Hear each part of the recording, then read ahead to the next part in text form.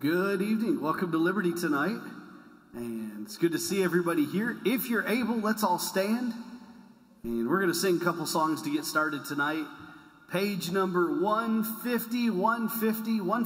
This world is not my home, I'm just a passing through. And we'll sing a couple verses in this song. 150.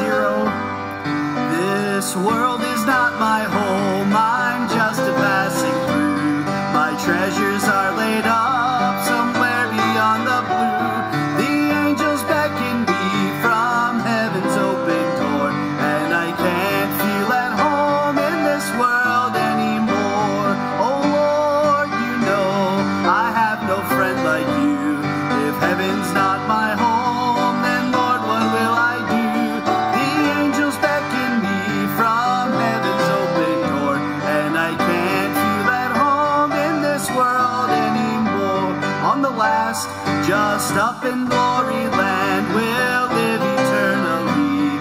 The saints on every hand are shouting victory. Their songs of sweetest praise sweep back from Odin's door, and I can't feel at home in this world anymore. Oh Lord, you know I have no friend like you. If heaven's not my home, then Lord, what will I do? The angels beckon me from heaven's open door, and I can't feel at home in this world anymore. Good job. Turn over to page 364. All right, 364. We'll do one that may not be as familiar to some. The next time he comes, we'll sing about this great song about heaven, about Christ's return. The next time he comes, it's 364. If you need it, we're going to sing both verses. On the first, from the lofty courts of heaven came a bud on earth to blue, knowing when he left his father that his fate would be the tomb. But the grave, it could not hold him. Angels rolled the stone away. Now the mighty rose of Sharon is still blooming yet today. But the next time he comes, he won't have to die for me. The next time he comes, there won't be a Calvary. The next time he comes, we'll begin eternity. And when he comes again, he'll be coming for me. On that second, I remember when I met him, how the Spirit took control. He established my going, now he stars in my life's role. For a man to come from heaven, knowing then of Calvary, oh what love beyond all measure, that he gave his life for me. But the next time he comes, he won't have to die for me. The next time he comes, there won't be a Calvary. The next time he comes, we'll begin eternity. And when he comes again, he'll be coming for me. Amen. Good singing, good job. Good to see you here tonight. And I appreciate you being here. And it's a beautiful day today. And looking forward to the service tonight. Mr. Kokubun will be speaking. And looking forward to hearing him. He's always does a great job. And really looking forward to him speaking tonight. Pastor Gray, as he mentioned Sunday, has gone to Texas to be with his parents, spend a little bit of time with them this week. And his mom is now home and is doing better. And his dad is improving as well. His dad has canceled any of his meetings that he has for a month. And so he's going to try to get some rest, but both are improving and doing well. And so grateful for that as well. And then we have a lot of teachers, of course, in the Sunday school teachers meeting tonight. And so we've got some folks out. But it's good to see you here. And again, looking forward to Mr. Kokubun speaking tonight. So let's go to the Lord in a word of prayer. And then we're going to go through a couple of announcements, our prayer sheet, and the continuance of our service. Okay, let's pray. Heavenly Father, we do love you. And Lord, I want to thank you again for heaven. And thank you that we have the opportunity to gather together tonight and to sing and rejoice together and hear your word preached. And I pray for all the services that are taking place on the property tonight, for the Pee Wee Patch and Patch Clubs and the teenagers, the Spanish service that's going on as well, Sunday school teachers meeting, the discipleship, the new members meetings, a lot of things going on here, Lord. In the service here, Lord, may you be pleased by everything that's done here tonight, and may you be honored. I do pray these things in Jesus' name. Amen. And you may be seated. Let me give you just a couple of announcements. Remember, next Saturday, which is September 30th, not this Saturday, but the next Saturday, remember, is the church-wide yard sale. There's an announcement about that in the bulletin. And so if you have any questions about that, if you're interested in that, see Ms. Jenny Gray, and she'll help you with that, answer the questions that you have. And then Trailblazers. We've got 2 activities coming up in the next 2 or 3 weeks. The first one is not tomorrow, but next Thursday, September 28th. We'll be having breakfast in the dining hall. And then from there, we'll be going out and visiting shut-ins. So if you're interested in that, meet in the dining hall at 9 o'clock. And again, we'll have a time of fellowship, have breakfast, and then go out and visit the shut-ins.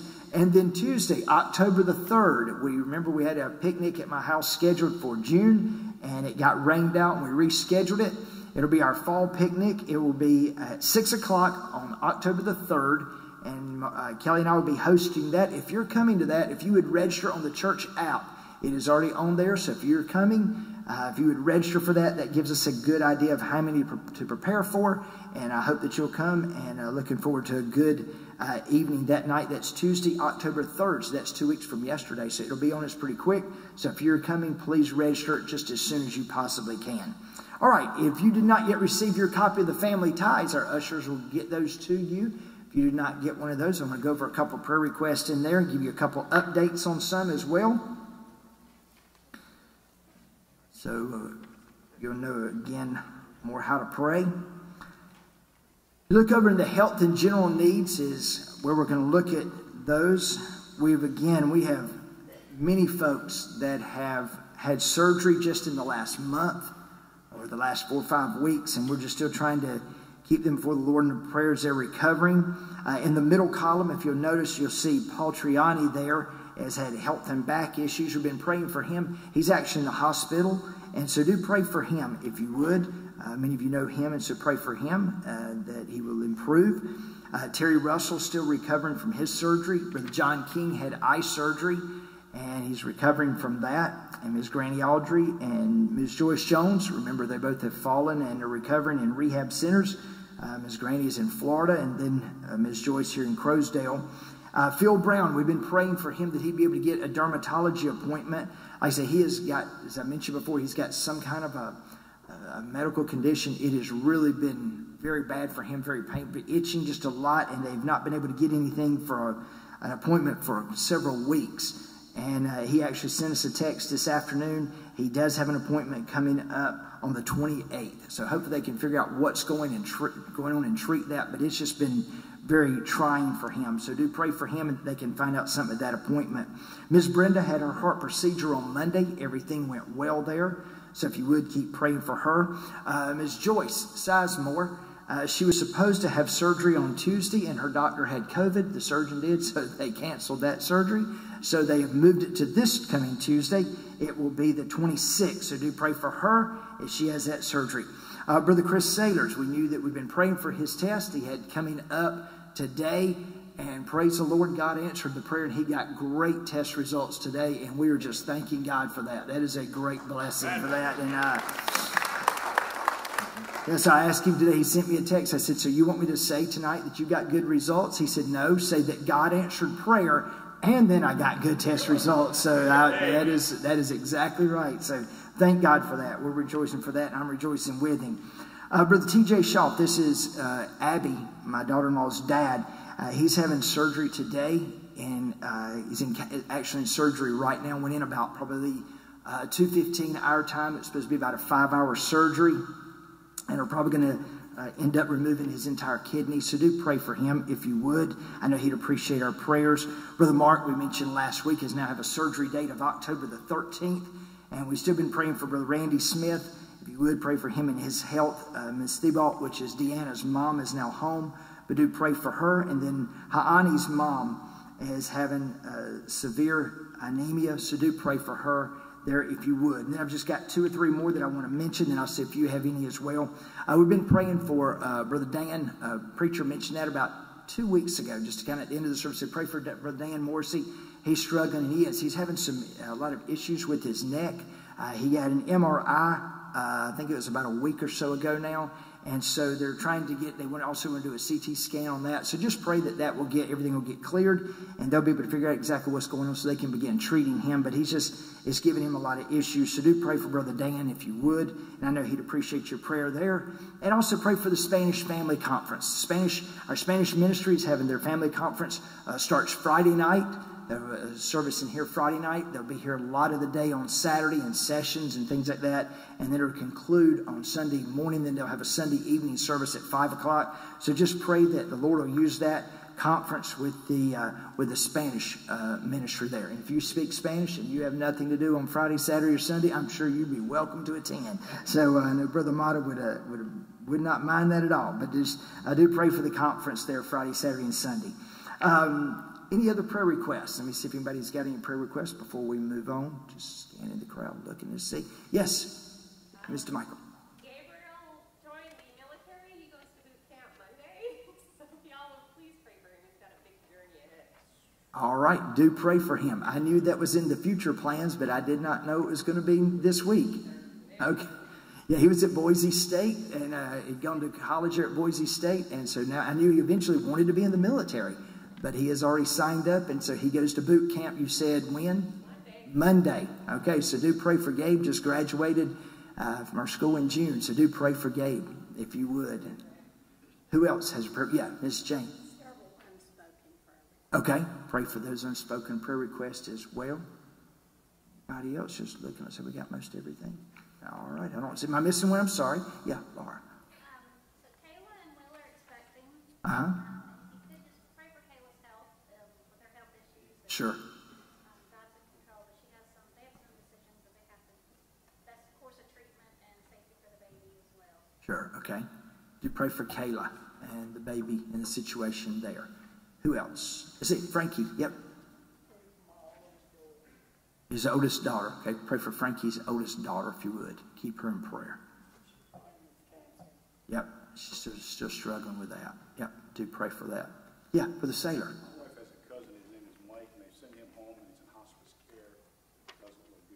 Okay. Do pray for that. Pray for her cousin. Anybody else? Yeah, Kevin. I'm sorry, say it again. Good, good. Thank the Lord for that. Nancy received some good news today, and thank the Lord for that. And I know, again, several of you often ask about my dad, and I appreciate your prayers for him. He's got an appointment that's going to be this Tuesday. So if you would pray, they can maybe find out something in that, and they're still trying to pray that he'll get another appointment. They've told him the quickest appointment they can get would be December. And so we just pray they can move that appointment up and he can maybe get some answers. And by the way, tomorrow is my parents' 60th anniversary. So if they're watching on live stream, happy anniversary to them as well. So we're going to take up our, yeah, Brother LaQuay. You have your anniversary Friday as well. Happy anniversary to you as well. Awesome. Very good. Our others offering tonight is going to be for Pastor Barnett from Grace Bible Baptist Church in Knoxville, Tennessee. They're trying to purchase a bus, and we just want to be a blessing to them. And so that's what our others offering tonight is going to be for. So again, you just pray and give as the Lord would have you to give, and everything given tonight will go towards that, towards helping this church there in Knoxville. Okay, Brother John, come lead us in another song. All right, let's all stand again. If you're able, turn to page 158. 158. We'll sing the Sweet By and By. We'll sing just the first verse, and then we'll greet each other tonight for a little bit. There's a land that is fairer than day, and by faith we can see it afar, for the Father waits over the way to prepare us a dwelling place there in the sweet by and by. We shall meet on that beautiful shore in the sweet by and by. We shall meet on that beautiful shore. Now greet the folks around you tonight.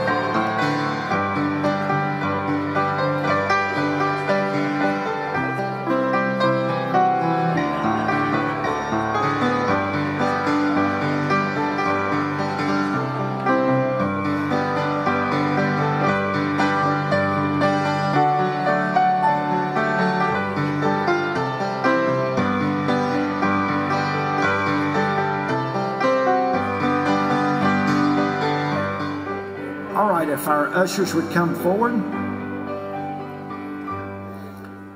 As I mentioned, we're going to take our others offering tonight. It's for Pastor Barnett there at Grace Bible Baptist Church in Knoxville to help them, assist them with a bus.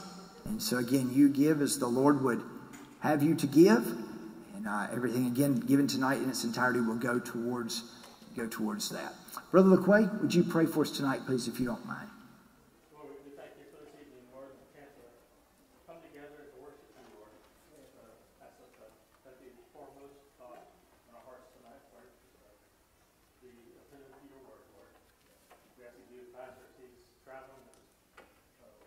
We're thankful for the duties on his parents, Lord. That's to keep him safe in his travels. Lord, just ask you to bless this offering and the need that it goes toward. Thank you so much for salvation, Lord. These things we pray in Jesus' name. Amen. You could be seated. We'll sing that last verse. Father above, to our bountiful Father above, we will offer our tribute of praise for the glorious gift of his love and the blessing that hallow our days. In the sweet by and by, we shall meet on that beautiful shore. In the sweet by and by, we shall meet on that beautiful shore.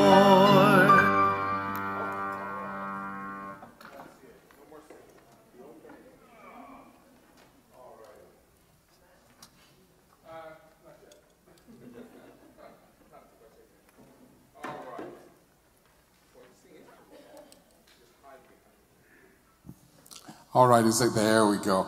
All right, we'll be in John chapter 20. No, Matthew chapter 20, sorry.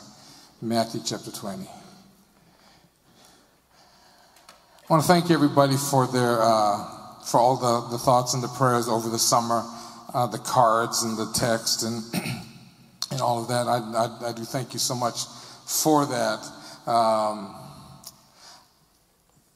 I'm not one that wants a lot of attention all the time, but I appreciate the attention that you give, and I know that that we are loved here, and I enjoy being a part of you, and I'm so thankful to you for all that you did for us, and the meals and the cards and the balloons and the little kids sending drawings and all kind of cool stuff. There over the summer. I do appreciate that. So thank you so much for that. And it's a coincidence that the missionaries of the week are the Heathermans. Heather will be here in 2 weeks. She's speaking at the church in Ashboro. And while she's there, she'll be here for a few days. So she'll be here on a Wednesday here with us here. She's going to talk to the Patch Kids, and if I can talk her into it, come down here and see everybody down here. But thank you for praying for them and their new situation now. They are starting a church in, I think it's the north part of Lima, so he's starting a new church up there. And so thank you for praying for them. I don't think Joshua's coming, but Joseph's coming. Joseph is coming. So that's the one. That's the guy. And of course, Heather's coming too. Yeah. So 2 out of 3 ain't bad, you know. Joshua needs to stay there and work, you know. He needs to work. Send the wife and the kids. Yes, absolutely. So thank you for praying for them and thinking of them as well. They didn't ask me for my notes, so it's blank on the back. So let me get you started on the notes. Okay, let me get you started. You can write what I would have given had they asked for notes. They didn't ask, so. But I'll give you what I would have given to them, and you can write it down, and then we'll fill it in when we get there. So let me get my notes here. So the title is A Bible Study in Matthew chapter 20. So it's kind of generic, okay? No snazzy name or anything like that. Just Bible study in Matthew chapter 20. So the notes I would have given is, so if you want to write 1, 2, 3, and 4 on the back there, and you can fill them in. We'll give you some blanks and let you fill it in when we get there. So number 1, God blank to take care of you, period. That's the first point we're going to get to eventually. God blank, a blank to fill in, not a blankety blank, just a blank, okay, to take care of you. And you can put next to it verse 2, verse 4, and verse 7. And you'll see what we're talking about when we get there eventually. Number 2, God always blank his promises. God always blank his promises. Don't jump out in front ahead of me. Stay with me. Okay, just don't spoil it for everybody else. You know, if you know what it is, just shh. Okay, and we'll get there eventually. And this is verse 8 and 9. Number 3. All right, see if you get this one. Okay, all right, smarty pants. All right, see if you get this one. We should not judge. We should not judge the provisions of God by blank them. Try that, okay? See if you can do that one. We should not judge the provisions of God by blank them. And this is verses 10 and 11 when we get there. And then point 4. We should judge the provisions of God by, I don't want to mess up number 3, so I'm going to put 2 blanks on this one. By blank, because it's the same word, so I don't want to mess up that. By blank them to the blank. Yeah, there you go. We should judge the provisions of God by blank them to the blank. And I won't give you the passage for this one because some of you will go look it up ahead of time and try and be all smarty and try to fill it in before we get there. So I won't tell you what the passage is for that one. All right, so that's the notes, and you can fill those in when we get there at the end. But for now, we are in Matthew chapter 20. And I didn't realize this until the other day. I had used this for something else the last time I spoke somewhere. It must have been chapel because it wasn't in church. It must have been school chapel, but it's not the same message. I didn't even think about what we talked about back in chapel. The Lord laid some on my heart the other day, and so put it all together. And when I opened this Bible, because I was working in another Bible, when I opened this Bible to the passage, there's something there already. You know, so this is not a repeat. This is a fresh. Okay, this is a fresher. Bible study in Matthew chapter 20. Before we start, would you mind if I prayed? Ask the Lord to bless this and have His will done. So let's pray. Lord, it's an honor to be here. Lord, anytime I get to talk about you to anybody, Lord, it's an honor and a privilege. Thank you so much for this opportunity. Lord, thank you for the opportunity to be a part of this church. Lord, they have been so loving and generous and caring of my family and I always, but especially here lately. And Lord, I'm so thankful to you for each one of these, my friends and brothers and sisters here with us. And so, Lord, as we look in your word today and we consider you a little bit here tonight, I pray that you would speak to our hearts, please. Lord, I pray that we would understand what you would want us to understand. Lord, I pray that you'd help me to say the things that I ought to, and I would not say the things that you don't want me to say, and that and overall you'd be pleased with everything that goes on here in this room tonight, and the other rooms around the property where similar things are being said, and you are being lifted up, and you are being exalted. Lord, I pray you'd bless all those things tonight. Lord, we love you so much. Thank you for the opportunity to be here tonight. Lord, we do ask you again that you'd be with our preacher tonight, as he's with his family. Lord, thank you for the blessing that he and them are to us. And I pray that you would bless their time together tonight. We love you so much. Thank you for the opportunity to be here together, Lord. In your name we pray. Amen. All right, Matthew chapter 20 then. So we're going to read the first 16 verses here, this story, and then we'll talk about it, and I'll get you to read some of it as we go along. But Matthew chapter 20. Hold on, there's one bit of note I need to open up here right quick here. Just unfold that because we're going to get to that pretty quickly. All right. Matthew chapter 20, verse 1. For the kingdom of heaven. Stop. All right, right there. The kingdom of heaven. I did a little bit of study and tried to get an explanation for us. What is the kingdom of heaven? What is the kingdom of heaven? We probably all have a general idea maybe about what we think it is, so I wanted to give a little bit more definitive one that we can nail down and use for our purposes tonight. So I looked this up. This is what I found here. I'll just read a couple of paragraphs here for you. What is the kingdom of heaven? Although the precise phrase is not found there, the kingdom of heaven is basically an Old Testament idea. David declares that the Lord is king forever and ever in Psalm 10, and that his kingdom is everlasting, and that his dominion endures throughout all generations, and that's Psalm 145:13.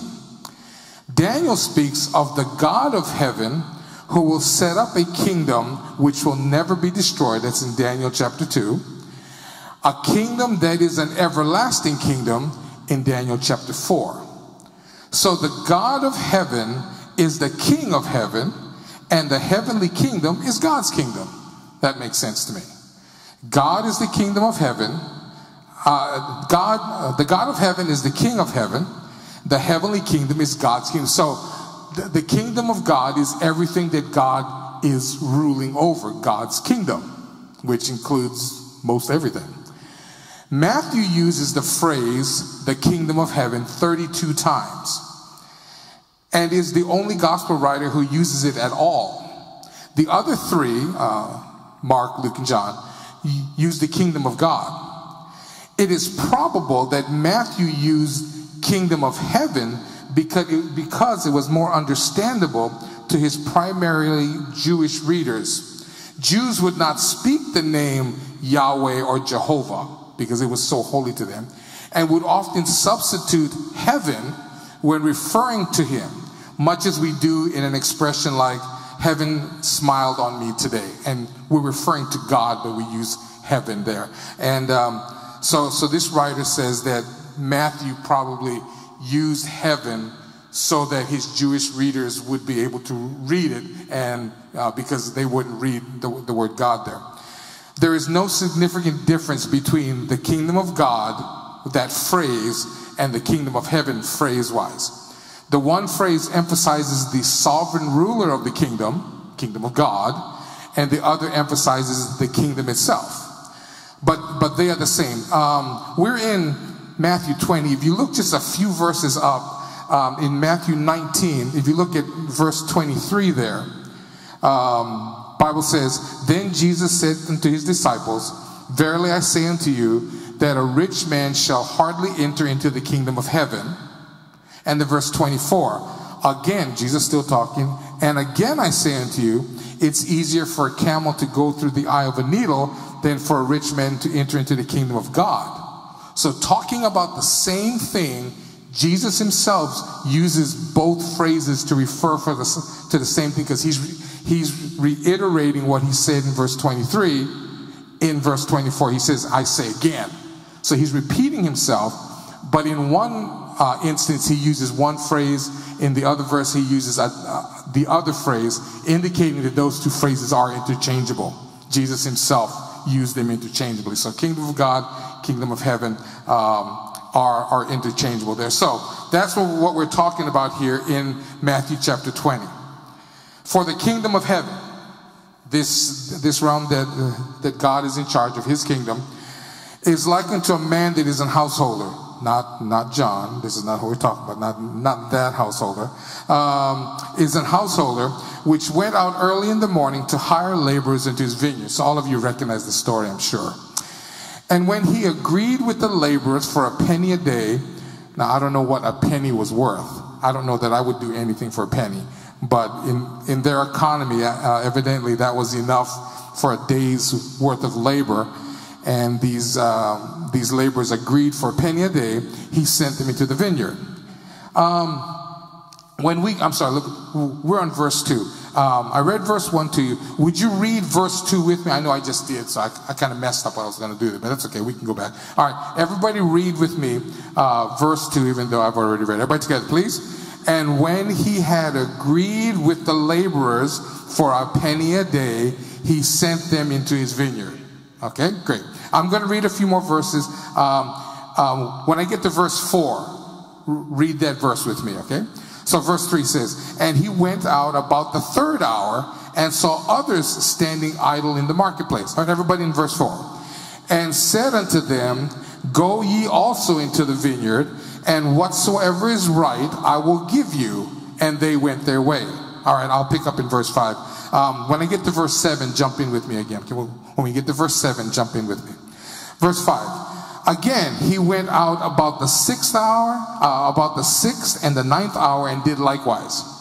And about the 11th hour, so this is the 5th time, because he went out at the beginning, and then 3 hours later, and then 6, and then 9, and then 11th hour. And about the 11th hour, he went out and found others standing idle, and said unto them, why stand ye here all the day idle? Verse 7, everybody with me. And they said unto him, because no man hath hired us. He said unto them, go ye also into the vineyard, and whatsoever is right, that shall ye receive. Good. All right, and I'll do the rest. So when even was come, the Lord of the vineyard said unto his steward, call the laborers and give them their hire, beginning from the last unto the first. And when they came that were hired about the 11th hour, they received every man a penny. But when the first came, they supposed that they should have received more, and they likewise received every man a penny. And when they had received it, they murmured against the good man of the house, saying, these last have wrought but 1 hour, and thou hast made them equal unto us, which have borne the burden and heat of the day. But he answered one of them and said, friend, I do thee no wrong. Didst thou not agree with me for a penny? Take that is thine, and go thy way. I will give unto the last, even as unto thee. Is it not lawful for me to do what I will with mine own? Is mine eye evil because I am good? So the last shall be first, and the first shall be last. For many shall be called, but few chosen. We're going to stop there. Verse 16 there. On the surface, if you don't know anything about what's going on here, maybe if you're a child, maybe the first time you heard this verse somewhere, this story somewhere. I remember thinking once upon a time as a child that this story was about the money. This story was about the money. This man had hired people and they squabbled about the money. And it is, and they did. But I don't think that's primarily what the Lord is trying to teach us right here. So here, maybe not very lately, but I remember teaching one time from this passage and saying that this is about the sovereignty of God. That God is right to do whatever he wants to with whatever is his. And what is his, it's everything. So he is right to do whatever he wants to with whatever. Because he even says, the good man says down there at the bottom, in verse 15, is it not lawful for me to do what I will with mine own? You know, he asked that question, you know. I can do what I want to with what is mine, which is the money. You know, you have no right to be mad at me about that. So I've even taught that that's what this story is about. And you can make that point from there. But I don't think that's what this passage is really talking about.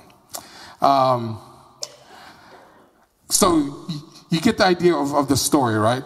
The guy is wanting to hire people to work in his vineyard. He goes out in the morning and he meets these folks who are looking for work. And so he talks with them, and they agree for a penny a day. And they agree to come to work for him. Great. He goes out 3 hours later and finds another group of folks that aren't doing any work, and makes them evidently the same offer. The Bible doesn't say that they agreed for a penny. He said, whatever is right, I'll give you. And so these folks agreed to do that as well. He comes out 3 hours later. So that was the beginning of the day. This is the 3rd hour, the 6th hour. He comes out and finds more people that haven't done anything today, and hires them with the same kind of deal there. Comes out 3 hours later, same deal. Finds other folks that aren't working and offers them work, and they go. And comes out 2 hours later, the 11th hour of the day, knowing full well that really there's only one more hour to work. He's gonna end the workday in an hour, but he finds these folks who haven't worked all day. And why haven't you worked? Because nobody hired us. Okay, come and work. And they do. And then an hour later, he's going to reckon with them. He's going to pay everybody. So he calls them all together, and he starts on this end with the pay. He tells his steward to start at the last and work your way up to the first. So he talks to these folks who he just hired an hour ago and pays them a penny. So, of course, those folks over there are watching, okay, because everybody has gathered because it's time to get paid. And I don't know how many people this was. I don't know if it was 10 people, 20 people, 100 people. I don't know how many people this was. But those folks watched the man pay these folks the penny. And those folks over there are like, this is going to be a good deal. He promised us a penny, but he gave them a penny. Surely, we've worked all day. They've only worked for an hour. We've worked all day. Surely, he's going to pay us more than the penny. We done made a good deal. We're going to get some money today. And when the steward gets to them and gives them their penny, now they get all upset. Whoa, wait a minute. What do you mean a penny? They got a penny. We've been here all day. Surely we should get more. And the discussion with the householder happens. You should pay us more. Why should I pay you more? We agreed on a price. This morning we agreed. So I'm paying you what we agreed on. You can't, be upset with me for that, because I hired you and worked you under the terms that we agreed upon. And so they have that little discussion there. And then you get to verse 16. So the last shall be first, and the first last. For many be called, but few chosen.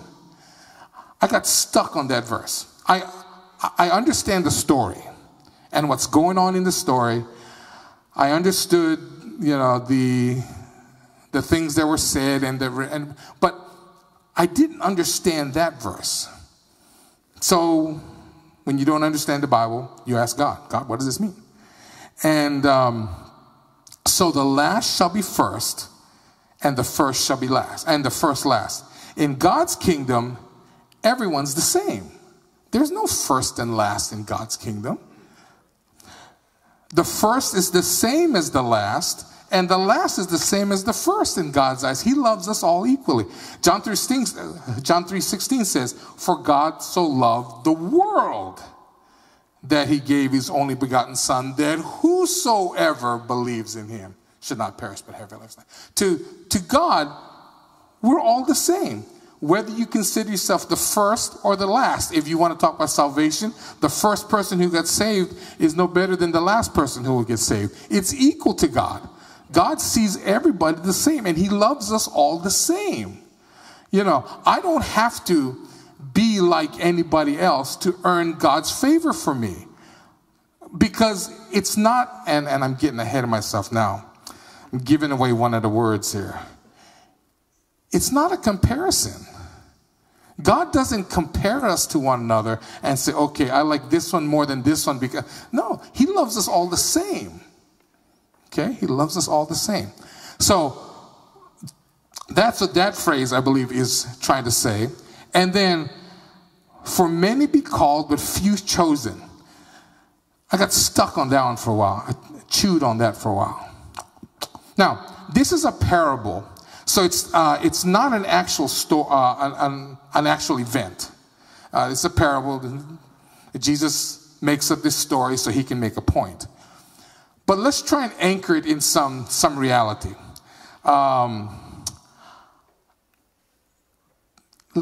Let's say they're in Jerusalem, okay, which, you know, I should have looked to see if I could figure out where this happened, but let's say it happens in Jerusalem. All of these people in this story would be familiar with Jerusalem. So I found out that the Roman historian Tacitus estimated that the population of Jerusalem in AD 70 was about 600,000 people in Jerusalem.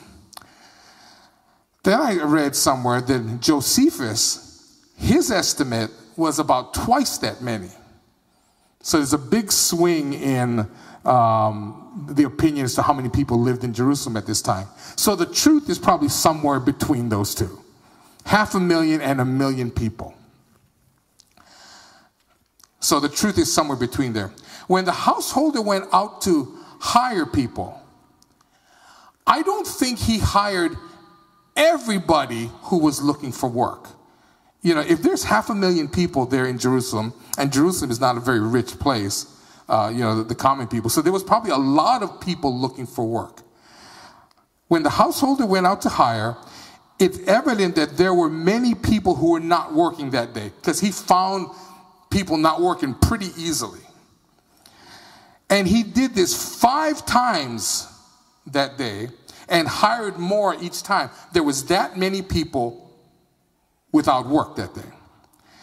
He was willing to hire anyone who wanted to work. He didn't put any kind of a qualification upon who he was going to hire. Anybody who wanted to come could come. It was an open invitation. However, it's reasonable to assert that not everyone who could have worked that day accepted the man's invitation. As many people as there are in Jerusalem, and so proportionally as many people who weren't working, I don't think he hired every single person who was out of work that day. He hired some of them, but he didn't pick from them. He made an open invitation, and some people took the invitation and some people didn't. Many were called. Anybody who wants to work can come, but only a few were chosen and accepted the invitation. This is also true as God uses us to extend his invitation to salvation. Many people will hear his invitation, but only a few people choose to accept it. That should never deter us, though, from extending that invitation. All right? It's an admonishment to us that we don't determine whether we'll witness depending upon how many people do or don't accept.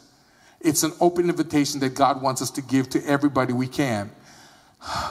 Did preacher say the other day that the policeman who helps us on Sunday got saved the other week? I'm glad he did. But you know how long he's been helping us here? A couple years? And no one had asked him that question before? Made me feel bad. I see him every week in junior church. I talk to him every week, and it never occurred to me to ask him if he was saved. I assumed he was. And it was convicting. I'm glad somebody, was it Shane?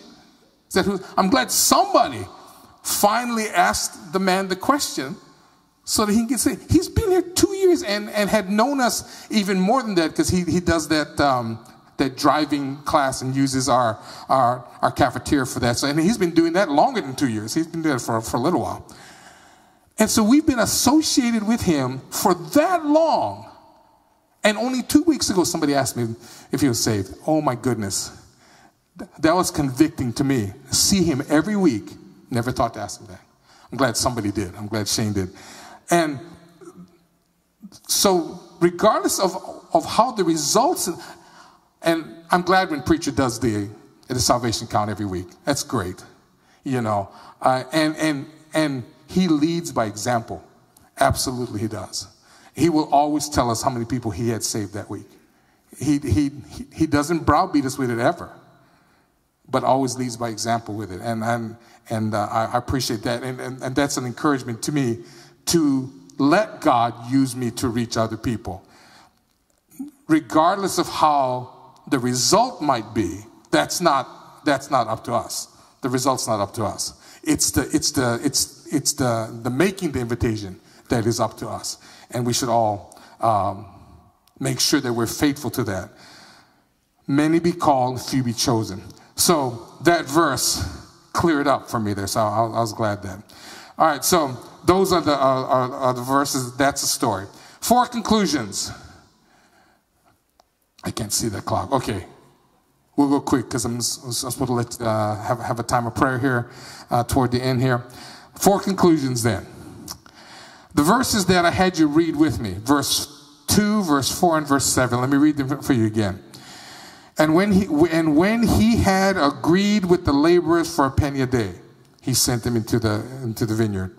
And he said unto them, go ye also into the vineyard, and whatsoever is right I will give you. And they went their way. Verse 7, he said unto them, go ye also into the vineyard, and whatsoever is right that ye shall receive. So, observation number 1 from the story. God promises to take care of us.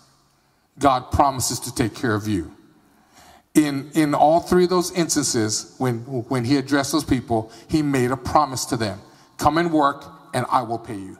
Come and work, I will take care of you. Whatever is right, I will do. He makes that promise to them. Verse 2, God always keeps his promises. That was an obvious one there. Verse 8 and 9 there. So when evening was come, the Lord of the vineyard said unto his steward, call the laborers and give them their hire. He did what he said he was going to do. He promised to pay them, and at the end of the day, he did. They didn't like how he paid them, but he paid them like he said. Keep that in mind as we go forward there. Number 3, we should not judge the provisions of God by comparing them. And I think this is the point of the story.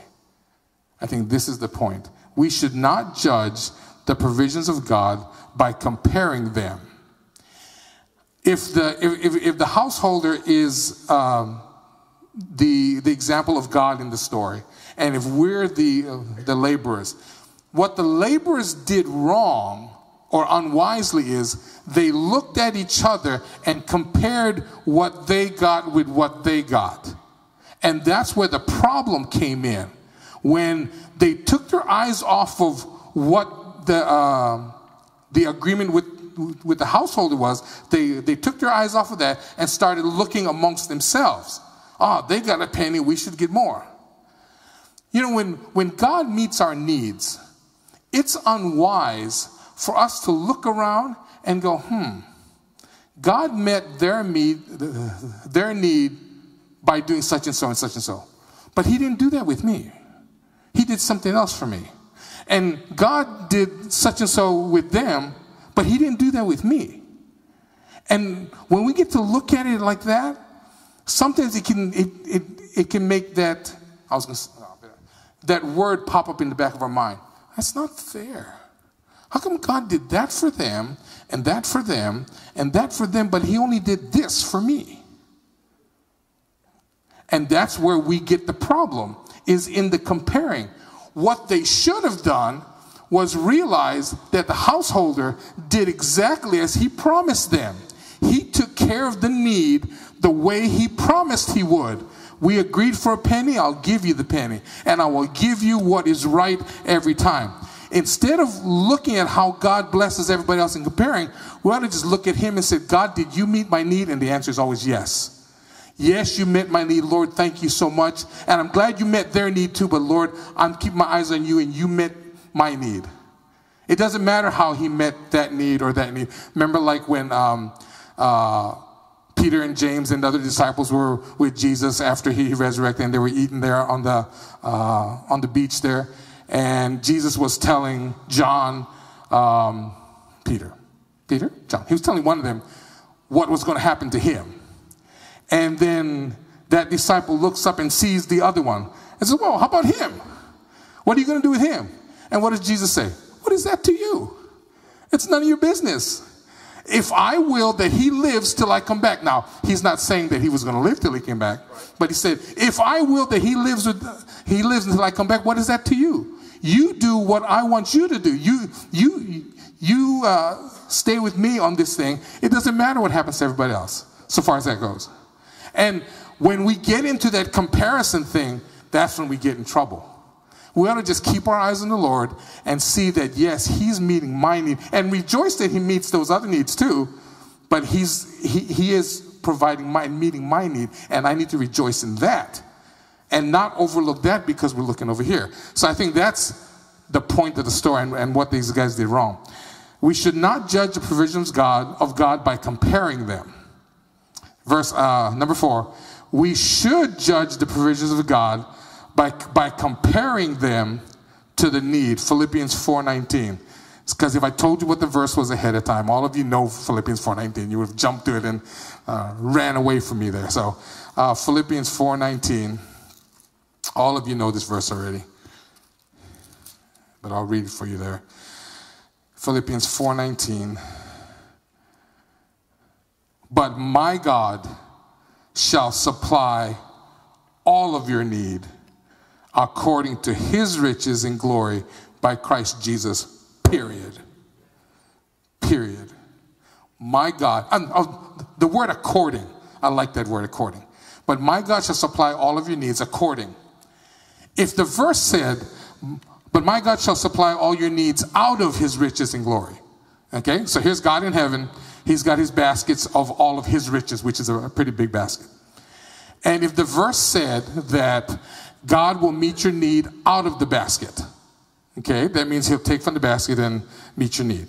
Okay, and that's good. And, that would be God doing, meeting the need. But instead of out of the basket, he says according to his riches. I'm a math person. The word according in my math mind is a proportion. It's a proportion, which says that the bigger one thing is, the bigger the other thing will be. That's how proportions work. So if it's according to his riches, then if God has a lot, God will meet the need a lot. And if God's riches are little, he'll meet the need a little. It's according. And we all know how much God's riches are. God's riches are immense and infinite and everything. And it's out of that and according to that infinity that he meets our needs out of that. The more he has, the more he blesses us with, according to his riches. So we should judge the provision of God by comparing them to the need. Did your need get taken care of? Yes. Did their need get taken care of? Yes. It doesn't matter how it was. This whole surgery thing this summer. We got a bill from Duke a while ago. The surgery and the treatments up to that point were running anywhere between $85,000 and $90,000. I don't have $85,000 or $90,000. Okay? Preacher doesn't pay me that much. Close, but no. I don't have $85,000 or $90,000. But this event in my life, God brought it here. I don't think it's punishment for anything. Not that I don't do things worthy of punishment, but I don't think this is punishment. It's not like I smoked all my life, and so now I got lung cancer. Well, that's on me. Maybe I ate too much. Okay, maybe that's what it is. It is colon cancer, so maybe that's the thing. But it's an event that God brought to my life. And so we've never been concerned about the finances of it. If God brought it, he's going to have to take care of it. I can't, so he's going to have to. So we get a letter from Duke sometime after seeing that first bill, and they told us, I forget what the percentage was, but a big percentage of it was going to be covered by some grant or something or other. So the last time I saw a bill, it was like $400. You know, we got to pay some stuff, you know, but it'd be $400. And so Duke was going to forgive or get paid from somewhere else the other $85,000, $90,000. So in my case, God didn't give me the money, but he took care of it some other way. In someone else's case, he might give them the money for them to do whatever they need to do. How God meets our needs individually should only be important to us. Not, oh, why did you give them $90,000 to meet their need, but you didn't give me that money? That's the wrong way to look at this. The right way is did you meet his need? Yes. Did you meet my need? Yes. Did you meet their need? Yes. And that's what those workers should have learned that day. That the householder met the need the way he promised that he would. He paid everybody like he promised. And if they had seen that, they would have seen how good a householder he was. And that's why he says, how can you say this is evil when I'm being good? I am being good. I am paying you like I said I would, like I promised I would. I took care of you. But when they got to looking at each other and comparing it that way, you know how the Bible says, when we compare ourselves among ourselves, that's not wise. And that's what they were doing. And that's what I think the story admonishes us not to do. Rely on God for our needs always. God does promise to meet our needs, and he always does so. That's the point of the story, regardless of how he meets other people's needs. And I'm glad for him to meet everybody's needs. But how he meets them is between them and God. And I ought to just rejoice that it happens, and that I need to not overlook the fact that he's meeting my needs too, and praise the Lord for that. Okay? All right. Let's pray. No, that's not it. Now it's time for you to pray, I guess. So far as prayer requests goes, thank you for always noticing the list of the missionaries. I know we mentioned the Hedermans there, but thank you that you always look at that list. If you just pick one a week or one country a week or something like that, pray for our missionaries. There's spiritual battles going on all around the world, and they're having to deal with those things. And so thank you for praying for them. So we've got a few minutes here. However it is that you like to do so, whether you want to pray in your seat, you want to come up here, you want to pray by yourself, you want to get a partner, whatever. Let's go ahead and end our time together in prayer. And does somebody close in prayer at the end, or just, okay. All right. Thank you for coming tonight. Look forward to see you on Sunday again. Again, thank you for your prayers for me and my family and all your kindnesses to us. Take your time to pray. And then when you are done with that, you are dismissed. Thank you for coming tonight.